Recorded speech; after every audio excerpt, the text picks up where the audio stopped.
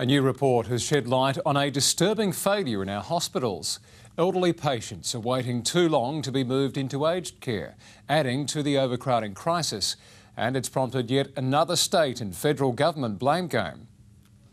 The overcrowding crisis in our hospitals has most recently been blamed on a spike in flu cases. But new figures point to another cause: delays in moving elderly patients into aged care. Those beds that could otherwise be used for people who need them are being used for people who are simply waiting for an appropriate place. A Productivity Commission report found 24 of every 1,000 hospital patient days in SA are being used by older people waiting for residential aged care.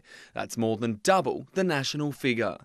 Frustrated doctors say the problem is clogging our already besieged hospital system. There isn't, so they're spending time in those beds that we need for other patients. In July last year, the federal government introduced a new means-based test for those seeking to live in an aged care facility. And it's that test that the state government says is to blame for the delays. And Stephen Wade and the Liberal Party are serious about doing something about helping our public hospitals. They need to talk to their mate Tony Abbott and get them to fix it.